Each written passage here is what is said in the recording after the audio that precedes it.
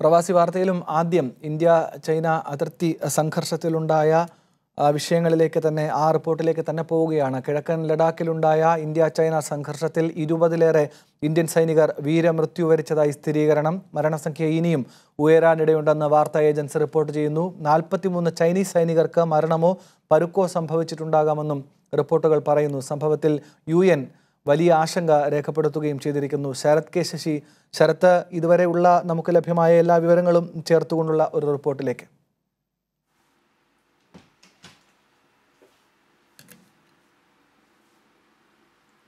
Anand, India China തർക്കത്തിൽ പ്രശ്നപരിഹാരത്തിന് വേണ്ടി സൈനിക തലത്തിലും നയതന്ത്ര തലത്തിലും ചർച്ചകൾ തുടരവെയാണ് കിഴക്കൻ ലഡാക്കിലെ ഗാൽവൻ താഴ്വരയിൽ ഇന്നലെ രാത്രി ഇന്ത്യ ചൈന സൈനികർ തമ്മിൽ ഏറ്റുമുട്ടിയത്. ആദ്യം ലഭിച്ച റിപ്പോർട്ടുകൾ പ്രകാരം 3 ഇന്ത്യൻ സൈനികർ കൊല്ലപ്പെട്ടു എന്നായിരുന്നു ആദ്യം ലഭിച്ച റിപ്പോർട്ട്. പിന്നീട് കാര്യങ്ങൾ കൂടുതൽ മരണങ്ങൾ റിപ്പോർട്ട് ചെയ്യുന്ന സാഹചര്യത്തിലേക്ക് പോയി. ഏറ്റവും ഒടുവിൽ സൈന്യം തന്നെ സ്ഥിരീകരിച്ചിരിക്കുന്നത് 20 ഇന്ത്യൻ സൈനികർ ഈ ഏറ്റുമുട്ടലിൽ കൊല്ലപ്പെട്ടു എന്നുള്ളതാണ്. ഈ ഏറ്റുമുട്ടലുമായി ബന്ധപ്പെട്ട് നിലവിൽ ലഭിക്കുന്ന വിവരമനുസരിച്ച് ഒരു തരത്തിലുള്ള വെടിവയ്പും ഉണ്ടായിട്ടില്ല. മറിച്ച് ബഹുഭൂരിഭാഗം സൈനികരുടെയും മരണം ഒന്നുകിൽ ഈ കയ്യുകൊണ്ടുള്ള അടികൊണ്ട്, അതുപോലെ തന്നെ ഇരുമ്പ് ദണ്ട് ഉപയോഗിച്ചുകൊണ്ടുള്ള ആക്രമണം, ഈ നിലയിലുള്ള ആക്രമണത്തിൽ കൊണ്ടാണ് മരണങ്ങൾ സംഭവിച്ചത് എന്നാണ് ലഭിക്കുന്ന വിവരം.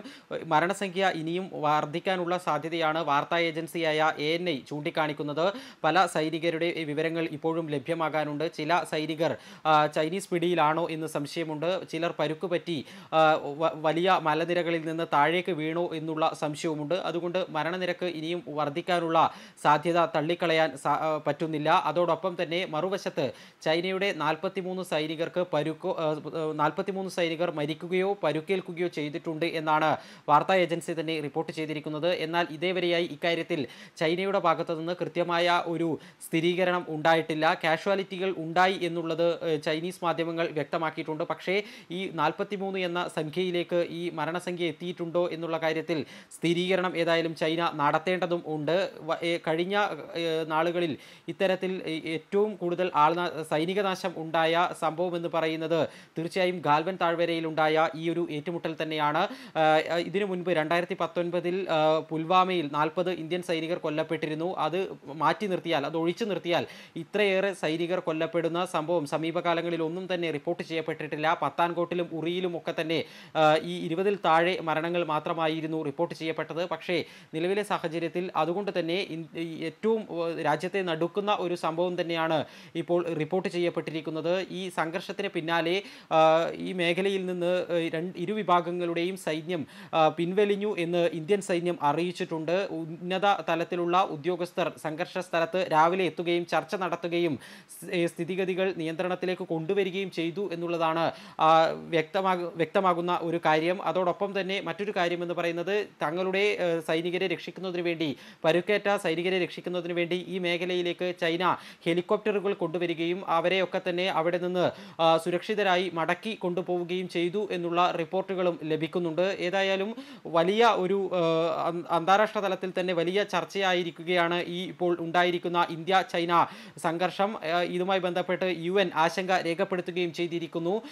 നിലവിൽ ചൈന ഇന്ത്യ സംഘർഷവുമായി ബന്ധപ്പെട്ട് ലഭിച്ചുകൊണ്ടിരിക്കുന്ന റിപ്പോർട്ടുകൾ ആശങ്കപ്പെടുത്തുന്നതാണ് എന്നും ഇരു രാജ്യങ്ങളും പ്രകോപനമുണ്ടാക്കുന്നതിൽ നിന്ന് വിട്ടുനിൽക്കണം എന്നുമുള്ള ഒരു ആവശ്യം UN general secretary Antonio Guterres മുന്നോട്ട് വയ്ക്കുകയും ചെയ്തിട്ടുണ്ട്.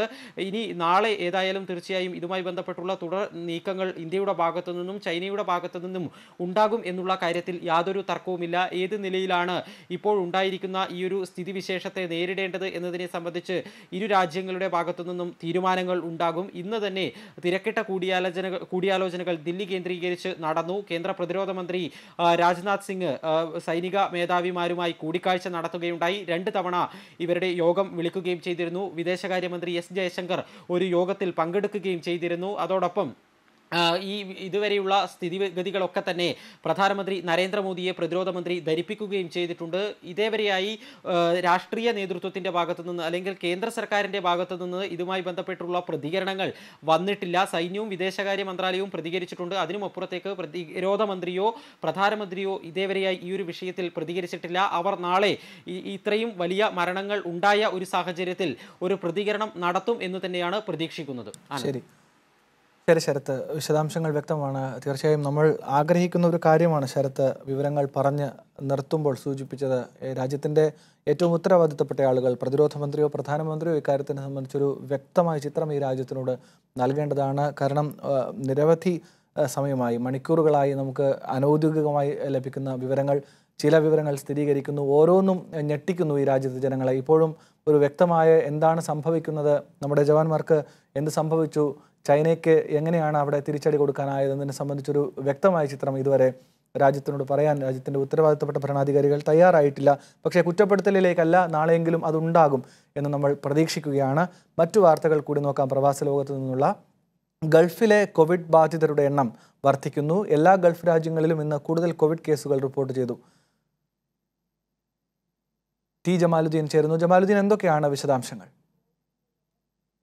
ആശങ്കാജനകമായ രീതിയിൽ തന്നെയാണ് ഗൾഫിലെ കോവിഡ് ബാധിതരുടെ എണ്ണം വർദ്ധിക്കുന്നത്. ഏറ്റവും പുതിയ കണക്കനുസരിച്ച് 3,42,434 പേർക്ക് ഇതുവരെ ഗൾഫ് രാജ്യങ്ങളിൽ കോവിഡ് സ്ഥിരീകരിച്ചിട്ടുണ്ട്. 1,885 പേരാണ് ഇതിനകം കോവിഡ് മൂലം വിവിധ ഗൾഫ് രാജ്യങ്ങളിലായി മരിക്കുകയും ചെയ്തിട്ടുള്ളത്. സൗദി അറേബ്യയിൽ ഇന്ന് വലിയ തോതിലാണ് കോവിഡ് വർദ്ധിച്ചത്. 4,267 പേർക്ക് ഇന്ന് മാത്രം സൗദിയിൽ കോവിഡ് പിടിപെട്ടു. ഇതോടെ സൗദിയിലെ കോവിഡ് ബാധിതരുടെ എണ്ണം 1,36,135 ആയി വർദ്ധിച്ചിട്ടുണ്ട്. 41 പേരാണ് ഇന്ന് സൗദിയിൽ കോവിഡ് മൂലം മരിച്ചത്. 1052 ആയി സൗദിയിലെ കോവിഡ് മരണത്തിന്റെ തോത് ഉയർന്നിട്ടുണ്ട്. UAE-യിൽ നിന്ന് ആശ്വാസകരമായ വാർത്തകളാണ് കഴിഞ്ഞ ദിവസങ്ങളിലൊക്കെ തന്നെ പുറത്തു വന്നത്. ഇന്നും UAE-യിൽ നിന്ന് ആശ്വാസം നൽകുന്ന വാർത്ത തന്നെയാണ്. കാരണം കോവിഡ് ബാധിതരുടെ എണ്ണം UAE-യിൽ കുറഞ്ഞു വരുന്നു എന്നതാണ്. ഇന്ന് 346 പേർക്കാണ് കോവിഡ് ബാധിച്ചത്. നേരത്തെ 1000-ന് മുകളിലൊക്കെ കോവിഡ് ബാധിച്ച ദിവസങ്ങളുണ്ടായിരുന്നു. ഇന്നലെ ഇന്ന് 346 പേർക്ക് മാത്രമാണ് കോവിഡ് സ്ഥിരീകരിച്ചിട്ടുള്ളത്. 42,982 പേർക്ക് ഇതിനകം UAE-യിൽ കോവിഡ് സ്ഥിരീകരിച്ചിട്ടുണ്ട്. 2 മരണങ്ങൾ ഇന്ന് റിപ്പോർട്ട് ചെയ്തു. 293 പേരാണ് ഇതുവരെ UAE-യിൽ കോവിഡ് മൂലം മരിച്ചിരിക്കുന്നത്. പക്ഷേ ഖത്തറിൽ സ്ഥിതി വ്യത്യസ്തമാണ്. ഖത്തറിലാണെങ്കിൽ 1,201 പേർക്കാണ് ഇന്ന് മാത്രം കോവിഡ് സ്ഥിരീകരിച്ചത്.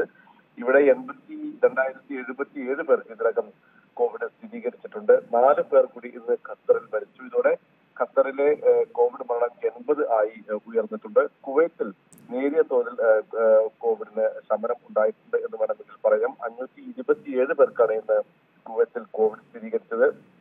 36,958 പേർക്ക് കുവൈത്തിൽ ഇതുവരെ കോവിഡ് സ്ഥിരീകരിച്ചിരിക്കുന്നു. 5 പേർ കൂടി മരിച്ചതോടെ 303 പേരാണ് കുവൈത്തിൽ കോവിഡ് മരണത്തിന് കീഴടങ്ങിയിരിക്കുന്നത്. ഒമാനിൽ 745 പേർക്കാണ് ഇന്ന് കോവിഡ് സ്ഥിരീകരിച്ചത്. 25,269 പേർക്ക് ഒമാനിൽ ഇതുവരെ കോവിഡ് സ്ഥിരീകരിച്ചിട്ടുണ്ട്. 6 പേർ കൂടി ഇന്ന് ഒമാനിൽ മരിക്കുകയുണ്ടായി. 114 ഒമാനിലെ ആകെ കോവിഡ് മരണം. ബഹ്റൈനിൽ ഇതിനകം 19,013 പേർക്കാണ് കോവിഡ് സ്ഥിരീകരിച്ചിരിക്കുന്നത്. ഗൾഫ് രാജ്യങ്ങളിൽ ഏറ്റവും കുറവ് കോവിഡ് സ്ഥിരീകരിച്ച രാജ്യം രാജ്യം ബഹ്റൈനാണ്. ബഹ്റൈനിൽ ഒരാളാണ് ഇന്ന് കോവിഡ് മൂലം മരിച്ചത്. 47 പേരാണ് ഇതിനകം ബഹ്റൈനിൽ കോവിഡ് മൂലം മരിച്ചിരിക്കുന്നത്. ഏതായാലും UAE-യിൽ കോവിഡിന് ശമനം ഉണ്ടാകുന്നു. പക്ഷെ അതേസമയം സൗദി അറേബ്യയിൽ വലിയ തോതിൽ തന്നെയാണ് കോവിഡ് വർദ്ധിച്ചുകൊണ്ടിരിക്കുന്നത്. ശരി, ടി ജമാലുദ്ദീൻ ദുബായിൽ നിന്നാണ് വിവരങ്ങൾ നൽകിയത്. കോവിഡ് കേസുകൾ കൂടുതലായി റിപ്പോർട്ട് ചെയ്യുകയാണ് ഗൾഫിൽ. ഇന്നും കുറച്ചധികം എണ്ണം പല സ്ഥലങ്ങളിലായി, ഗൾഫ് മേഖലയിലെ പല ഇടങ്ങളിലായി കോവിഡ് കേസുകൾ നിലവിലുള്ള കണക്കുകളെ കൂടുതൽ ആശങ്ക ജനിപ്പിക്കുന്ന നിലയിൽ കൂടുന്നു. മരണസംഖ്യയും അതിനനുസരിച്ച് റിപ്പോർട്ട് ചെയ്യുന്നു എന്ന വിവരങ്ങളാണ് ഗൾഫിൽ നിന്ന് ഞങ്ങളുടെ പ്രതിനിധി നൽകിയത്. ഡിജിറ്റൽ മീഡിയ, അതിൻ്റെ അനന്ത സാധ്യതകൾ എന്നിവയെക്കുറിച്ച് ഭാവി തലമുറയ്ക്ക് അടുത്തറിയാൻ സഹായകമാകുന്ന പുതിയ മീഡിയ അക്കാദമിക്ക് ദുബായിൽ തുടക്കം. UAE വൈസ് പ്രസിഡന്റും പ്രധാനമന്ത്രിയും Dubai ഭരണാധികാരിയുമായ Sheikh Muhammad bin Rashid Al Maktoum academy ഉദ്ഘാടനം ചെയ്തു. പുതിയ അക്കാദമി സവിശേഷമായ ഉപകരണങ്ങളും രഹസ്യങ്ങളും അടങ്ങിയ നവീനമായ ഒരു ശാസ്ത്രശാഖയാണെന്ന് അദ്ദേഹം പറഞ്ഞു. കമ്മ്യൂണിക്കേഷൻ മേഖലയിൽ ഗവൺമെൻറ്, സ്വകാര്യ മേഖലാ സ്ഥാപനങ്ങളിൽ പുതിയ വിദഗ്ധരെയും മാനേജർമാരെയും വാർത്തെടുക്കുന്നതിൽ അക്കാദമി നിർണായക പങ്കാളിത്തം വഹിക്കുമെന്ന് ഷെയ്ഖ് മുഹമ്മദ് അൽ മക്തൂം പ്രതികരിച്ചു. സൗദിയിൽ നിന്ന് പ്രവാസികളുടെ പണമയക്കൽ ഗണ്യമായി കുറഞ്ഞു വരുന്നു. കഴിഞ്ഞ 4 വർഷമായി സൗദിയിൽ നിന്ന് പ്രവാസികളുടെ പണമയക്കലിൽ 20% കുറവുണ്ടായതായി പഠനം. കോവിഡ് പശ്ചാത്തലത്തിൽ ഇത് ക്രമാതീതമായി തുടരുമെന്നും റിപ്പോർട്ടിൽ പറയുന്നു. 2015-ൽ 156.86 ബില്യൺ റിയാലായിരുന്നു പ്രവാസികൾ അവരുടെ സ്വദേശത്തേക്ക് ഔദ്യോഗിക മാർഗങ്ങളിലൂടെ അയച്ച പണമെങ്കിൽ 2019-ൽ ഇത് 125.53 ബില്യൺ റിയാലായി ചുരുങ്ങി. ഖത്തറിലെ വ്യാവസായിക മേഖലയിൽ പ്രവേശിക്കുന്നതിനും പുറത്തിറങ്ങുന്നതിനും ഇനി മുതൽ പ്രത്യേക പാസുകൾ ആവശ്യമില്ല. നടപടി കോവിഡ് നിയന്ത്രണങ്ങളിൽ സർക്കാർ വരുത്തിയ ഇളവുകളുടെ അടിസ്ഥാനത്തിൽ വ്യാവസായിക മേഖലയിലെ സന്ദർശകർ മുൻകരുതൽ നടപടികൾ പാലിക്കുന്നുണ്ടോ എന്ന് ഉറപ്പുവരുത്താൻ പരിശോധന ചെക്ക് പോസ്റ്റുകളുടെ പ്രവർത്തനം ശക്തമാക്കുമെന്ന് അധികൃതർ അറിയിച്ചു. സൗദിയിൽ കോവിഡ് രോഗികളുടെ എണ്ണം കൂടുകയാണ്. ഇന്ന് 41 പേർ കോവിഡ് മൂലം മരിച്ചു. വാർത്തയുടെ കൂടുതൽ വിവരങ്ങൾ സൗദിയിൽ നിന്ന് എം നയീം നൽകും. സൗദി അറേബ്യയിലെ കോവിഡ് രോഗികളുടെ എണ്ണം ഓരോ ദിവസവും വർദ്ധിച്ചുകൊണ്ടിരിക്കുകയാണ്. ഇന്ന് 4267 പേർക്കാണ് കോവിഡ് പോസിറ്റീവായി സ്ഥിരീകരിച്ചിട്ടുള്ളത്. ഇത് പ്രധാനമായും റിയാദ് പട്ടണത്തിലാണ്. റിയാദ് പട്ടണത്തിൽ ഇന്ന് മാത്രം 1629 പേർക്കാണ് കോവിഡ് പോസിറ്റീവായി സ്ഥിരീകരിച്ചിട്ടുള്ളത്. അതുപോലെ തന്നെ ഗുരുതരാവസ്ഥയിൽ കഴിയുന്നവരുടെ എണ്ണവും വർദ്ധിച്ചുകൊണ്ടിരിക്കുകയാണ്. ഇന്ന് 1910 പേരാണ് ഗുരുതരാവസ്ഥയിൽ കഴിയുന്നതായി മന്ത്രാലയം റിപ്പോർട്ട് ചെയ്തിട്ടുള്ളത്. ഗുരുതരാവസ്ഥയിൽ കഴിയുന്നവരിൽ 50% മുകളിൽ പേർ നിത്യരോഗികളാണ് എന്നും ഇന്ന് ആരോഗ്യ മന്ത്രാലയം നമ്മോട് പങ്കുവച്ചിട്ടുണ്ട്. അതുകൊണ്ട് തന്നെയായിരിക്കണം ഒരുപക്ഷെ മരണസംഖ്യയും ഉയർന്നുകൊണ്ടിരിക്കുന്നത്. ഇന്ന് 41 പേരാണ് സൗദി അറേബ്യയിൽ മരണപ്പെട്ടിട്ടുള്ളത്. ഇതോടുകൂടി 1052 പേരാണ് കോവിഡ് അസുഖത്തെ തുടർന്ന് സൗദി അറേബ്യയിൽ മരണമടഞ്ഞിട്ടുള്ളത്. 1650 പേർ ഇന്ന് കോവിഡ് രോഗത്തിൽ നിന്നും സുഖം പ്രാപിച്ചു. ഇതോടുകൂടി 89,540 പേരാണ് ആകെ കോവിഡ് രോഗത്തിൽ നിന്നും സുഖം പ്രാപിച്ചിട്ടുള്ളത്. 1,36,315 പേർക്കാണ് ആകെ കോവിഡ് സൗദി അറേബ്യയിൽ സ്ഥിരീകരിച്ചിട്ടുള്ളത്. ഇതിൽ 45,723 പേർ ചികിത്സയിലും നിരീക്ഷണത്തിലുമായി കഴിയുന്നു. കടുത്ത വേനൽ പരിഗണിച്ച് പ്രഖ്യാപിച്ച ഉച്ചസമയത്തെ പുറംജോലി വിലക്ക് ലംഘിച്ച 32 കമ്പനികൾക്കെതിരെ നടപടി സ്വീകരിച്ചതായി കുവൈറ്റ് മാൻ പവർ അതോറിറ്റി അറിയിച്ചു. കുവൈറ്റിന്റെ എല്ലാ ഭാഗങ്ങളിലും പരിശോധന നടത്തി നിയമലംഘകർക്കെതിരെ കർശന നടപടികൾ സ്വീകരിക്കുമെന്ന് അധികൃതർ അറിയിപ്പ് നൽകി. ഷാർജ ഇലക്ട്രിസിറ്റി ആൻഡ് വാട്ടർ അതോറിറ്റിയുടെ സെവയുടെ എല്ലാ സെക്ഷനുകളും രാവിലെ 7 മണി മുതൽ വൈകുന്നേരം 7 മണി വരെ ഒരു ആഴ്ച മുഴുവനും പ്രവർത്തിക്കുമെന്ന് ചെയർമാൻ ഡോക്ടർ റാഷിദ് അല്ലീം അറിയിച്ചു. സേവ സ്ട്രാറ്റജിക്സ് വീക്കിന്റെ ഭാഗമായിട്ടാണ് ഇത്. ഡിപ്പാർട്ട്മെന്റുകളിലെ ഉദ്യോഗസ്ഥരുടെയും സേവനം വരുന്ന ഞായറാഴ്ച മുതൽ 12 മണിക്കൂറാണ് പ്രവർത്തിക്കുകയെന്ന് ഡോക്ടർ റാഷിദ് അല്ലീം പറഞ്ഞു. ഇതുമൂലം നിലവിലെ സേവയിലെ അവസ്ഥ വിശകലനം ചെയ്യാനും അതുവഴി പ്രവർത്തനങ്ങൾ മെച്ചപ്പെടുത്താനുമാണ് ഉദ്ദേശിക്കുന്നതെന്ന് അദ്ദേഹം വ്യക്തമാക്കി. ഇത്തരം പ്രവർത്തനങ്ങൾ സേവയിലെ എല്ലാ സെക്ടറുകളുടെയും സേവനം മെച്ചപ്പെടുത്തുമെന്നും അദ്ദേഹം കൂട്ടിച്ചേർത്തു. ഒമാനിൽ മലയാളി മരിച്ചു. ഇബ്രാ സഫാലയിൽ കോഫി ഷോപ്പ് നടത്തിയിരുന്ന കണ്ണൂർ പാലയോട് സ്വദേശി മിയാദാണ് മരിച്ചത്.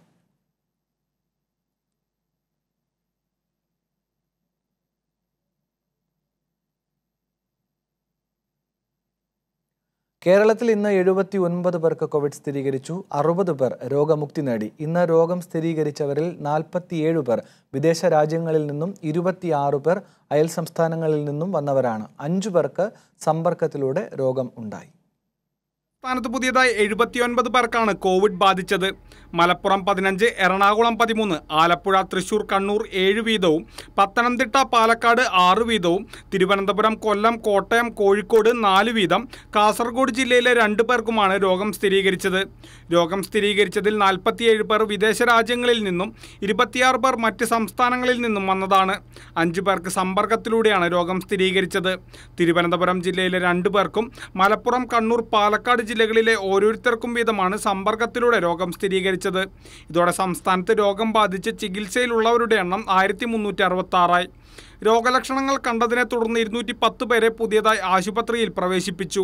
പുതിയതായി ഒരു പ്രദേശത്തെ കൂടി ഹോട്ട്സ്പോട്ടിൽ ഉൾപ്പെടുത്തി. തിരുവനന്തപുരം ജില്ലയിലെ കാട്ടാക്കടയാണ് പുതിയ ഹോട്ട്സ്പോട്ട്. അതേസമയം 16 പ്രദേശങ്ങളെ ഹോട്ട്സ്പോട്ടിൽ നിന്നും ഒഴിവാക്കിയിട്ടുണ്ട്. ഇതോടെ സംസ്ഥാനത്തെ ഹോട്ട്സ്പോട്ടുകളുടെ എണ്ണം 110ആയി. കൈരളി ന്യൂസ്, തിരുവനന്തപുരം.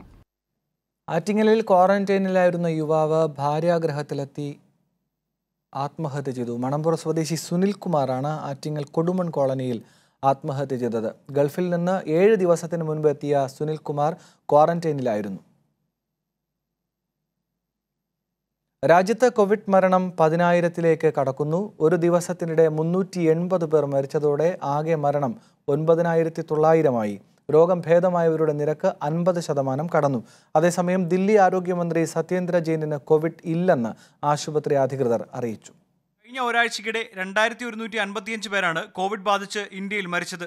മരണസംഖ്യ 9,900-ലെത്തിയതോടെ കോവിഡ് മരണങ്ങളുടെ രാജ്യങ്ങളുടെ പട്ടികയിൽ ഇന്ത്യ 8ാം സ്ഥാനത്തായി. കഴിഞ്ഞ ദിവസം രാജ്യത്ത് 10,667 പേർക്ക് പുതിയതായി കോവിഡ് സ്ഥിരീകരിച്ചു. ഇതോടെ ആകെ രോഗബാധിതരുടെ എണ്ണം 3,43,091. കഴിഞ്ഞ കുറേ ദിവസങ്ങളായി ദിനംപ്രതി വർദ്ധിച്ചു വന്നിരുന്ന പുതിയ രോഗികളുടെ നിരക്ക് 2 ദിവസമായി നേരിയ കുറവ് രേഖപ്പെടുത്തുന്നുണ്ട്. 1,53,178 പേർ ചികിത്സയിൽ തുടരുന്നു. 1,80,13 പേർക്ക് രോഗം ഭേദമായി. മഹാരാഷ്ട്രയിൽ 1,10,744 പേർക്ക് ഇതുവരെ രോഗം കണ്ടെത്തി. 4,128 മരണം റിപ്പോർട്ട് ചെയ്തു. 42,829 പേർക്ക് വൈറസ് സ്ഥിരീകരിച്ച ദില്ലിയിൽ 1,400 മരണവും 24,055 പേർക്ക് കോവിഡ് സ്ഥിരീകരിച്ച ഗുജറാത്തിൽ 1,505 പേർക്കും ജീവൻ നഷ്ടമായി. തമിഴ്നാട്ടിൽ 46,504 പേർക്ക് കോവിഡ് സ്ഥിരീകരിച്ചു. 479 പേർ മരിച്ചു. കനത്ത പനിയും ശ്വസിക്കാനുള്ള ബുദ്ധിമുട്ടും അനുഭവപ്പെട്ടതിനെ തുടർന്നാണ് ദില്ലി ആരോഗ്യമന്ത്രി സത്യേന്ദ്ര ജെയിനെ ആശുപത്രിയിൽ പ്രവേശിപ്പിച്ചത്. രാജീവ് ഗാന്ധി സൂപ്പർ സ്പെഷ്യാലിറ്റി ആശുപത്രിയിൽ പ്രവേശിപ്പിച്ച സത്യേന്ദ്ര ജെയിന് ഇന്ന് കോവിഡ് പരിശോധന നടത്തും. തിങ്കളാഴ്ച കേന്ദ്ര ആഭ്യന്തരമന്ത്രി അമിത്ഷാ വിളിച്ചു ചേർത്ത സർവകക്ഷി യോഗത്തിലും ഇദ്ദേഹം പങ്കെടുത്തിരുന്നു. കൈരളി ന്യൂസ്, ദില്ലി. കോവിഡിനെതിരായ പോരാട്ടവും സാമ്പത്തിക ഉത്തേജനവും സമാന്തരമായി നടത്തണമെന്ന് പ്രധാനമന്ത്രി നരേന്ദ്രമോദി ആവശ്യപ്പെട്ടു. മുഖ്യമന്ത്രിമാരുമായുള്ള വീഡിയോ കോൺഫറൻസിൽ സംസാരിക്കുകയായിരുന്നു മോദി. സാമ്പത്തിക പ്രതിസന്ധി മറികടക്കാൻ മുഖ്യമന്ത്രിമാരുടെ സമിതി രൂപീകരിക്കണമെന്ന് പഞ്ചാബ് മുഖ്യമന്ത്രി അമരീന്ദർ സിംഗ് നിർദ്ദേശിച്ചു. കേരളത്തിന് സംസാരിക്കാൻ അവസരം നൽകിയില്ല.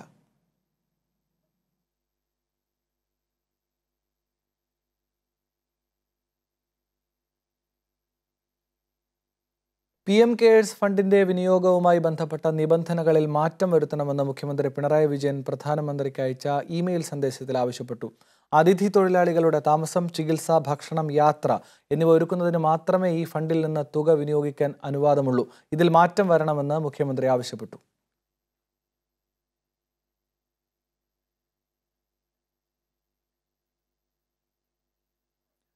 കിഴക്കൻ ലഡാക്കിലെ ചൈനീസ് ആക്രമണത്തിൽ കൊല്ലപ്പെട്ട സൈനികരുടെ മരണത്തിൽ അനുശോചനം രേഖപ്പെടുത്തി CPIM. യഥാർത്ഥ നിയന്ത്രണ രേഖയിൽ നിലവിലുള്ള അവസ്ഥയിൽ അയവ് വരുത്തണമെന്നും എന്താണ് യഥാർത്ഥത്തിൽ സംഭവിച്ചതെന്ന് കേന്ദ്രം വ്യക്തമാക്കണമെന്നും PB ആവശ്യപ്പെട്ടു.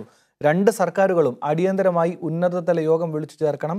ഇതിലൂടെ മുൻധാരണ പോലെ അതിർത്തിയിൽ സമാധാനം പുനഃസ്ഥാപിക്കണമെന്നും CPIM PB പ്രസ്താവനയിൽ ആവശ്യപ്പെട്ടു. കേന്ദ്ര സർക്കാരിന്റെ ജനവിരുദ്ധ നയങ്ങൾക്കെതിരെ CPIMന്റെ നേതൃത്വത്തിൽ രാജ്യവ്യാപക പ്രക്ഷോഭം നടന്നു. AKG ഭവന് മുന്നിൽ CPIM പൊളിറ്റ് ബ്യൂറോ അംഗങ്ങൾ പ്രക്ഷോഭത്തിൽ അണിനിരന്നു. പശ്ചിമ ബംഗാൾ, ത്രിപുര, ഹിമാചൽ പ്രദേശ്, പഞ്ചാബ്, ഹരിയാന തുടങ്ങിയ വിവിധ സംസ്ഥാനങ്ങളിലും ബഹുജനങ്ങൾ പ്രക്ഷോഭത്തിന്റെ ഭാഗമായി. കോവിഡ് രൂക്ഷമാവുകയും ലക്ഷക്കണക്കിന് പേർ തൊഴിലില്ലാതെ കഷ്ടപ്പെടുകയും ചെയ്യുന്ന സമയത്തും കേന്ദ്ര സർക്കാർ തുടരുന്ന ജനവിരുദ്ധ നയങ്ങൾക്കെതിരെയാണ് CPIM ആഹ്വാനം ചെയ്ത ബഹുജന പ്രക്ഷോഭം. കോവിഡ് കാലത്തും അനവധി പേർ രാജ്യത്തിന്റെ വിവിധ ഭാഗങ്ങളിൽ പ്രതിഷേധത്തിൽ അണിനിരന്നു. ഷിംലയിൽ പാർട്ടി പ്രവർത്തകർ കേന്ദ്ര സർക്കാരിന്റെ ജനവിരുദ്ധ നയങ്ങൾക്കെതിരെ പ്രതിഷേധിച്ചു. പശ്ചിമ ബംഗാൾ, ത്രിപുര, ഹരിയാന, പഞ്ചാബ് തുടങ്ങി മുഴുവൻ സംസ്ഥാനങ്ങളിലും പ്രതിഷേധമുണ്ടായി. CPIM കേന്ദ്ര കമ്മിറ്റി ഓഫീസിന് മുന്നിൽ പോളിറ്റ് ബ്യൂറോ അംഗങ്ങൾ പോസ്റ്റുകളും പ്ലക്കാർഡുകളുമായി പ്രതിഷേധത്തിന്റെ ഭാഗമായി അണിനിരന്നു. CPIM general secretary Sitaram Yechury പ്രക്ഷോഭത്തിന് നേതൃത്വം നൽകി. നിത്യവൃത്തിക്ക് കഷ്ടപ്പെടുന്നവർക്ക് 6 മാസത്തേക്ക് മാസം തോറും 10 കിലോ ഭക്ഷ്യധാന്യം നൽകുക, പാവപ്പെട്ടവർക്ക് മാസം 7,500 രൂപ നൽകുക, തൊഴിലുറപ്പ് പദ്ധതിയിൽ 200 ദിന പ്രവൃത്തി ദിനം ഉറപ്പാക്കുക, പൊതുമേഖലാ സ്ഥാപനങ്ങൾ സ്വകാര്യവൽക്കരിക്കുന്ന നിർത്തുക തുടങ്ങിയ ആവശ്യങ്ങളാണ് CPIM മുന്നോട്ട് വയ്ക്കുന്നത്. കൈരളി ന്യൂസ്, ദില്ലി. തെക്കൻ മേഖലയിൽ നടന്ന CPIM പ്രതിഷേധത്തിൽ ലക്ഷങ്ങൾ അണിനിരന്നു. തിരുവനന്തപുരത്ത് 13,318 കേന്ദ്രങ്ങളിലും, കൊല്ലത്ത് 20,000 കേന്ദ്രങ്ങളിലും, പത്തനംതിട്ടയിൽ 7,330 കേന്ദ്രങ്ങളിലുമാണ് പ്രതിഷേധം നടന്നത്. തിരുവനന്തപുരം പാളയത്ത് നടന്ന പരിപാടി പൊളിറ്റ് ബ്യൂറോ അംഗം SRP ഉദ്ഘാടനം ചെയ്തു. തിരുവനന്തപുരം പാളയം രക്തസാക്ഷി മണ്ഡപത്തിൽ നടന്ന പ്രതിഷേധ പരിപാടി ഉദ്ഘാടനം ചെയ്തുകൊണ്ടാണ് CPIM പൊളിറ്റ് ബ്യൂറോ അംഗം S രാമചന്ദ്രൻപിള്ള കേന്ദ്ര സർക്കാരിനെതിരെ ശക്തമായ വിമർശനം ഉന്നയിച്ചത്. കോവിഡ് കാലത്തും കേന്ദ്രം വർഗീയത കളിക്കുകയാണെന്ന് അദ്ദേഹം കുറ്റപ്പെടുത്തി. 6 മാസത്തേക്ക് ആദായ നികുതി പരിധിക്ക് പുറത്തുള്ളവർക്ക് പ്രതിമാസം 7,500 രൂപ വീതം കേന്ദ്ര സർക്കാർ പണമായി നൽകണമെന്ന് S രാമചന്ദ്രൻപിള്ള ആവശ്യപ്പെട്ടു. അതുപോലെ കോടിക്കണക്കിന് ആളുകൾക്ക് ജോലി നഷ്ടപ്പെട്ടു. ഈ ജോലി നഷ്ടപ്പെട്ട ആളുകൾക്ക് ജീവിക്കാനുള്ള സൗകര്യമൊരുക്കാൻ യാതൊരു നടപടിയും കേന്ദ്ര ഗവൺമെൻറ്റിൻ്റെ ഭാഗത്തു നിന്നും ഉണ്ടായില്ല. അതുമാത്രമല്ല, ഇന്നിപ്പോൾ ഈ ലോക്കൗട്ട് ദീർഘകാലം തുടർന്നു കൊണ്ടുപോകാനാവാത്തതാണ്. പടിപടിയായി തുറന്നു കൊടുക്കേണ്ടി വരും. അതിനാവശ്യമായ നടപടികൾ ഗവൺമെൻറ് എടുക്കുന്നുണ്ട്. യാതൊരു കരുതലുമില്ലാതെയാണ് ഇക്കാര്യത്തിലും ഈ ഗവൺമെൻറ് നടപടികൾ എടുക്കുന്നത്. ഇന്നിപ്പോൾ കോവിഡിൻ്റെ വ്യാപനം, ആ വ്യാപനത്തെ തടയാനെടുത്ത നടപടികൾ നമ്മുടെ രാജ്യത്തിൻ്റെ സമ്പദ് വ്യവസ്ഥയിൽ വളരെ പ്രതികൂലകരമായ പ്രത്യാഘാതങ്ങൾ സൃഷ്ടിച്ചിട്ടുണ്ട്. കോവിഡ് പ്രതിരോധത്തിൽ ശ്രദ്ധേയമായ പങ്കുവഹിക്കുന്ന കേരളത്തെ അപകീർത്തിപ്പെടുത്താനാണ് പ്രതിപക്ഷം ശ്രമിക്കുന്നതെന്ന് കോടിയേരി ബാലകൃഷ്ണൻ കുറ്റപ്പെടുത്തി. ഉപയോഗിക്കാത്ത വൈദ്യുതിക്ക് ചാർജ് വന്നിട്ടുണ്ടെങ്കിൽ അതിന് നഷ്ടപരിഹാരം നൽകുമെന്നും കോടിയേരി വ്യക്തമാക്കി. അത് സംബന്ധിച്ച് ചില പരാതികൾ ഉയർന്നു വന്നു. ആ പരാതികൾ പരിഹരിക്കാൻ ഇലക്ട്രിസിറ്റി ബോർഡ് സന്നദ്ധമാണ് എന്ന് പ്രഖ്യാപിക്കുകയും ഏതെങ്കിലും തരത്തിൽ തെറ്റായി ചാർജ് ബില്ലിൽ രേഖപ്പെടുത്തിയിട്ടുണ്ടെങ്കിൽ നഷ്ടപരിഹാരം കൊടുക്കും എന്നുള്ള നിലപാടും ഇലക്ട്രിസിറ്റി ബോർഡ് സ്വീകരിച്ചു കഴിഞ്ഞു. ഭക്ഷ്യധാന്യങ്ങൾ പുഴുവരിച്ച് ഗോഡൌണിൽ കിടന്നിട്ടും അത് പാവപ്പെട്ടവർക്ക് നൽകാൻ തയ്യാറാവാത്ത കേന്ദ്ര സർക്കാർ നടപടി പ്രതിഷേധാർഹമെന്ന് MA ബേബി കുറ്റപ്പെടുത്തി. പുരകത്തുമ്പോൾ വാഴ വെട്ടുന്നു എന്ന് പറയുന്നത് പോലെ പുരകത്തുമ്പോൾ വാഴ വെട്ടുകയല്ല ഈ കേന്ദ്ര ഗവൺമെന്റ് ചെയ്യുന്നത്. രാജ്യം കോവിഡ് എന്ന് പറയുന്ന മഹാമാരിയുടെ പിടിയിൽപ്പെട്ട് വലിയൊരു തകർച്ചയിലേക്ക് നീങ്ങുമ്പോൾ ഈ നാടിൻ്റെ അഭിമാനങ്ങളായ ഈ നാട്ടിലെ മുഴുവൻ ജനങ്ങളുടെയും സമ്പത്താണ് നമ്മുടെ പൊതുമേഖലാ സ്ഥാപനങ്ങൾ. അതെല്ലാം വിറ്റുതൊലയ്ക്കുന്നു എന്നുള്ളത് മാത്രമല്ല, തന്ത്രപ്രധാനമായ പ്രതിരോധ മേഖല വിദേശ കുത്തകകൾക്ക് തീരെഴുതുന്നു. തിരുവനന്തപുരത്ത് 13,318 കേന്ദ്രങ്ങളിലും, കൊല്ലത്ത് 20,000 കേന്ദ്രങ്ങളിലും, പത്തനംതിട്ടയിൽ 7,330 കേന്ദ്രങ്ങളിലും സമരപരിപാടികൾ നടന്നു. കൊല്ലത്ത് KN ബാലഗോപാലും പത്തനംതിട്ടയിൽ KJ തോമസും പരിപാടികളിൽ പങ്കാളികളായി. കൊല്ലം പത്തനംതിട്ട ബ്യൂറോകൾക്കൊപ്പം S ജീവൻകുമാർ, തിരുവനന്തപുരം. മധ്യകേരളത്തിലും നിരവധി പേർ സമരത്തിൽ പങ്കാളികളായി. മധ്യകേരളത്തിലെ 5 ജില്ലകളിലായി 8 ലക്ഷം കേന്ദ്രങ്ങളിൽ സമരം നടന്നു. 4.5 ലക്ഷത്തോളം പേരാണ് സമരത്തിൽ അണിനിരുന്നത്.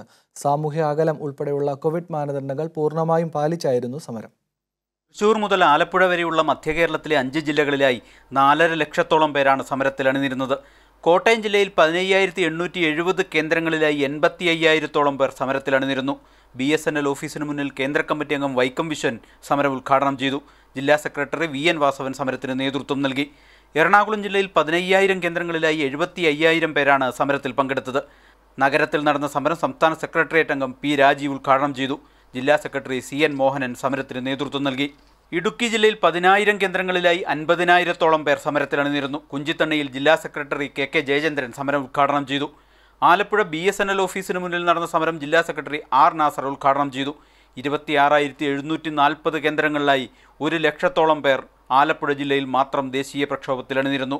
തൃശൂർ ജില്ലയിൽ 12,500 കേന്ദ്രങ്ങളിലായിരുന്നു സമരം. 80,000-ഓളം പേർ അണിനിരന്ന സമരപരിപാടിയുടെ ജില്ലാതല ഉദ്ഘാടനം AG's ഓഫീസിന് മുന്നിൽ സംസ്ഥാന സെക്രട്ടേറിയറ്റ് അംഗം ബേബി ജോൺ നിർവഹിച്ചു. സാമൂഹ്യ അകലം, മാസ്ക് ഉൾപ്പെടെയുള്ള കോവിഡ് മാനദണ്ഡങ്ങൾ പൂർണ്ണമായും പാലിച്ചായിരുന്നു പ്രവർത്തകർ സമരത്തിൽ അണിനിരുന്നത്. കൈരളി ന്യൂസ്, കൊച്ചി. സമരത്തിൽ മലബാറിലും നിരവധി പേർ പങ്കാളികളായി. ജില്ലാ കേന്ദ്രങ്ങളിൽ കേന്ദ്ര സംസ്ഥാന നേതാക്കൾ പ്രതിഷേധ ധർണ ഉദ്ഘാടനം ചെയ്തു. കോവിഡ് പ്രോട്ടോകോൾ പാലിച്ചായിരുന്നു മലബാറിലും പ്രതിഷേധം. കോവിഡ് കാലത്തും ജനങ്ങളെ ദ്രോഹിക്കുന്ന കേന്ദ്ര സർക്കാരിനെതിരെ വലിയ പ്രതിഷേധമാണ് വടക്കൻ കേരളത്തിൽ ഉയർന്നത്. CPIM നേതൃത്വത്തിൽ ബ്രാഞ്ച് തലം മുതൽ ജില്ലാതലം വരെയുള്ള കേന്ദ്രങ്ങളിൽ പ്രതിഷേധ ധർണ നടന്നു. 11 മണി മുതൽ 12 വരെ നടന്ന 1 മണിക്കൂർ നീണ്ട സമരത്തിൽ കോവിഡ് പ്രോട്ടോകോൾ പാലിച്ച് പ്രവർത്തകർ പങ്കാളികളായി. കാസർഗോഡ് ജില്ലയിൽ 20,000-ലേറെ കേന്ദ്രങ്ങളിൽ ധർണ നടന്നു. 1.5 ലക്ഷത്തിലേറെ ആളുകൾ പങ്കെടുത്തു. കാസർഗോഡ് ഹെഡ് പോസ്റ്റ് ഓഫീസിന് മുന്നിൽ നടന്ന സമരം കേന്ദ്ര കമ്മിറ്റി അംഗം P കരുണാകരൻ ഉദ്ഘാടനം ചെയ്തു. ജില്ലാ secretary MV Balakrishnan master Kanhangad നടന്ന സമരം ഉദ്ഘാടനം ചെയ്തു. കണ്ണൂരിൽ 15,000 കേന്ദ്രങ്ങളിലായി 1 ലക്ഷത്തിലധികം പേർ പങ്കെടുത്തു. ജില്ലാതല ഉദ്ഘാടനം പഴയ ബസ് സ്റ്റാൻഡിൽ PK ശ്രീമതി ടീച്ചർ നിർവഹിച്ചു. ദേശീയ സംസ്ഥാന പാതകളിൽ നിന്ന് 1 കിലോമീറ്റർ വിട്ടായിരുന്നു സമരകേന്ദ്രങ്ങൾ. ജില്ലാ സെക്രട്ടറി MV ജയരാജൻ, സംസ്ഥാന ജില്ലാ നേതാക്കൾ എന്നിവർ വിവിധ കേന്ദ്രങ്ങളിൽ സമരത്തിന് നേതൃത്വം നൽകി. 25,000 കേന്ദ്രങ്ങളിലായിരുന്നു കോഴിക്കോട് ജില്ലയിൽ പ്രതിഷേധ ധർണ. ആദായ നികുതി ഓഫീസിന് മുന്നിൽ കേന്ദ്ര കമ്മിറ്റി അംഗം എളമ്പരം കരീം MP ഉദ്ഘാടനം ചെയ്തു. കേന്ദ്രത്തിൻ്റെ കോവിഡ് പാക്കേജ് ജനത്തെ കബളിപ്പിക്കുന്നതാണെന്ന് എളമ്പരം കരീം പറഞ്ഞു. ജില്ലാ സെക്രട്ടറി P മോഹനനും ആദായ നികുതി ഓഫീസിന് മുന്നിലെ ധർണയിൽ പങ്കെടുത്തു. ഗ്രാമ നഗരപ്രദേശങ്ങളിലായി 1.25 ലക്ഷം പേർ പങ്കാളികളായി. മലപ്പുറത്ത് 12,000 കേന്ദ്രങ്ങളിലായി 1 ലക്ഷം പേർ പ്രതിഷേധത്തിൽ പങ്കെടുത്തു. മലപ്പുറം കുന്നുമ്പൽ പോസ്റ്റ് ഓഫീസിന് മുന്നിൽ നടന്ന പ്രതിഷേധ ധർണ LDF കൺവീനർ A വിജയരാഘവൻ ഉദ്ഘാടനം ചെയ്തു. ജനങ്ങൾക്കു വേണ്ടിയല്ല കേന്ദ്ര സർക്കാർ രാജ്യം ഭരിക്കുന്നതെന്നും അംബാനിയെ പോലുള്ള ബിസിനസ്സുകാരുടെ ബ്രോക്കറാണ് പ്രധാനമന്ത്രിയെന്നും വിജയരാഘവൻ പറഞ്ഞു. അടച്ചുപൂട്ടപ്പെട്ട ഒരു സമൂഹത്തിൽ, സമ്പത്ത് ജനങ്ങളുടെ കൈകളിൽ എത്താത്ത ഒരു സമൂഹത്തിൽ, ചിലവഴിക്കാൻ ശേഷി ഏറ്റവും കുറവുള്ള ഒരു സമൂഹത്തിൽ ആരെങ്കിലും വ്യവസായവുമായി, ചെറുകിട ഇടത്തരം വ്യവസായവുമായി രംഗത്ത് വരുമോ എന്ന ചോദ്യത്തിൻ്റെ ഉത്തരം കണ്ടെത്താനുള്ള പ്രാഥമിക ബോധം പോലും നമ്മുടെ ഭരണകൂടത്തിൽ ഇല്ലാതെ പോയി എന്ന ദുരവസ്ഥയാണ് നാം കാണുന്നത്. വയനാട്ടിൽ 3216 കേന്ദ്രങ്ങളിൽ ധർണ നടന്നു. കൽപ്പറ്റ ടെലിഫോൺ എക്സ്ചേഞ്ചിന് മുന്നിൽ സംസ്ഥാന കമ്മിറ്റി അംഗം CK ശശീന്ദ്രൻ MLA-യും വൈത്തിരിയിൽ ജില്ലാ സെക്രട്ടറി P ഗഗാറിനും സമരം ഉദ്ഘാടനം ചെയ്തു. CPIM പ്രതിഷേധ ധർണയുടെ പാലക്കാട് ജില്ലാതല ഉദ്ഘാടനം ഹെഡ് പോസ്റ്റ് ഓഫീസിന് മുന്നിൽ കേന്ദ്ര കമ്മിറ്റി അംഗം K രാധാകൃഷ്ണൻ നിർവഹിച്ചു. ജില്ലാ സെക്രട്ടറി CK രാജേന്ദ്രൻ സംസാരിച്ചു. 15,000 കേന്ദ്രങ്ങളിൽ പ്രതിഷേധ ധർണ നടന്നു. ഒരു ബ്രാഞ്ചിൽ 5 കേന്ദ്രങ്ങളിലായി നടന്ന ധർണയിൽ 1,00,000 പേർ പങ്കെടുത്തു. പ്ലക്കാർഡുകളേന്തി കോവിഡ് മാർഗനിർദ്ദേശങ്ങൾ പാലിച്ചായിരുന്നു പ്രതിഷേധം. വിവിധ ബ്യൂറോകൾക്കൊപ്പം കൈരളി ന്യൂസ്, കോഴിക്കോട്. പ്രവാസി വാർത്ത പൂർണ്ണമാകുന്നു. ശുഭരാത്രി.